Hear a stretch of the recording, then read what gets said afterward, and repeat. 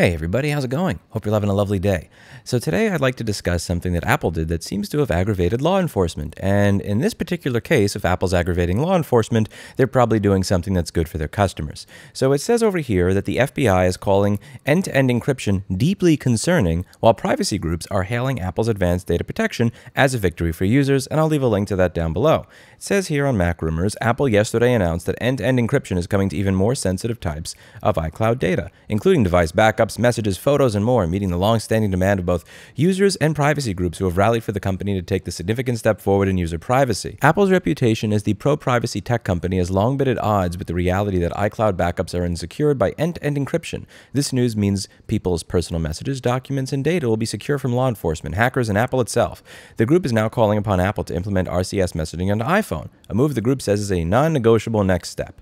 Meredith Whittaker, CEO of the popular encrypted messaging app Signal, said the decision by Apple to offer end-to-end encryption is great. There's been enough pressure and enough narrative work that they see this side of history forming. It's really incredible.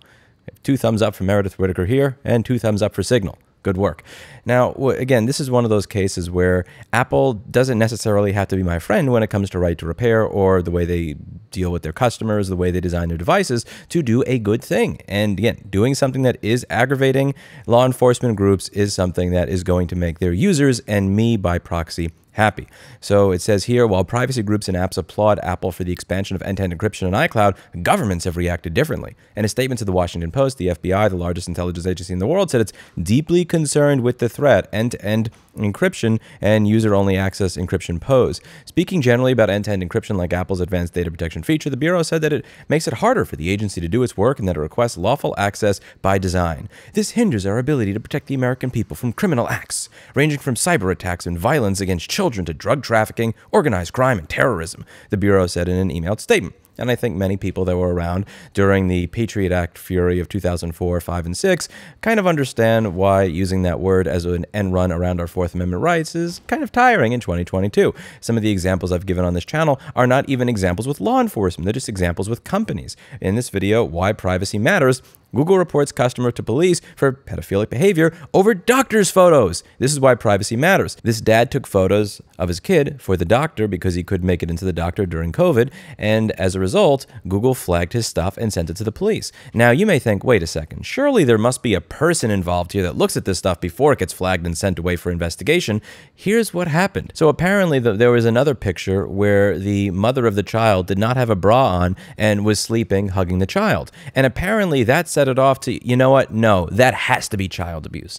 As you see, at the end of the day, the reason privacy matters is not because we want to be able to do horrible things to people and get away with it. It's because it's none of your fucking business, and I don't need somebody with an IQ below New York City room temperature judging my actions and then getting me into trouble for them. This is why privacy is important, and this is why people just don't care about that protect the children terrorism bullshit anymore. If you are somebody who is discussing an abortion in 2022 in Texas, or you're someone who's trying to open a business in June of 2020 in California, you may not want the government having lawful access to your private communications, and I don't blame you. Now here it says Federighi said that Apple, quote, deeply appreciates the work of law enforcement and supports the work of law enforcement. We view that we really have the same mission at heart, which is to keep people safe.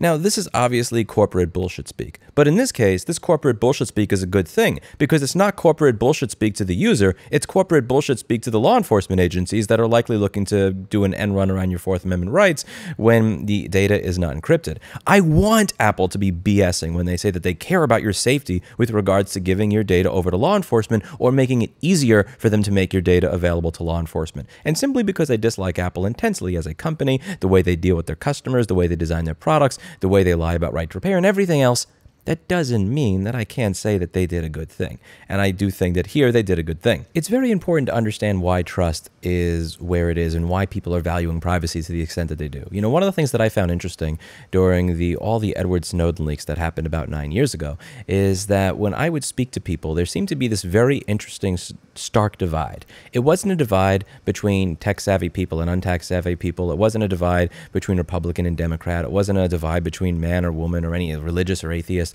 It was a very interesting divide that I noticed amongst people that were over 40, 45, and under 40 to 45, whether they considered Snowden a hero or a criminal. And it was, what was interesting to me in having discussions with all the people that I did during that time was it really seemed to come down to how much do I trust that my government has my best interests at heart? How much do I trust that there are certain things that I just shouldn't know what my government is doing? I just shouldn't know if they're listening to what I'm saying or watching what I'm doing to that extent, because they need to have the access to that in order for the well-being of society. And what seems to be happening is that trust, whether in companies or in governments, seems to continuously be going down and down and down. I think it's very important here, rather than say we really don't like this whole end-to-end encryption thing that we can't get around, rather to look within and ask, why is it that the citizens of our country seem to trust us less now than they did 30, 50, or 70 years ago? It says in the article, in January 2020, Reuters reported that Linksys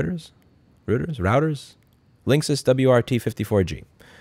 Linksys WRT54G reported that Apple dropped plans to encrypt user data in iCloud at the behest of the FBI, which was concerned about the move would hinder investigations and its intelligence efforts. Let me know what you think in the comments below. Do you think that the FBI and all these law enforcement agencies should have lawful access to your data? Or over the past few years, would you prefer that your potential conversations about abortion, opening a business, doing anything else, certain other contentious political issues should probably be private? I'm curious. Let me know what you think in the comments down below. That's it for today. And as always, hope you learned something. See you all in the next video. Bye now. Mr. Clinton, back in New York, used to meow during the videos. But I noticed in Texas, you don't really meow much anymore. You want to talk about it? You want to talk about it? Oh, that was kind of like a silent meow. You kind of gave me a silent... You gave me that silent meow just there. Psst, psst, psst. Good boy. That's a good Clinton. Anyway, see you in the next one.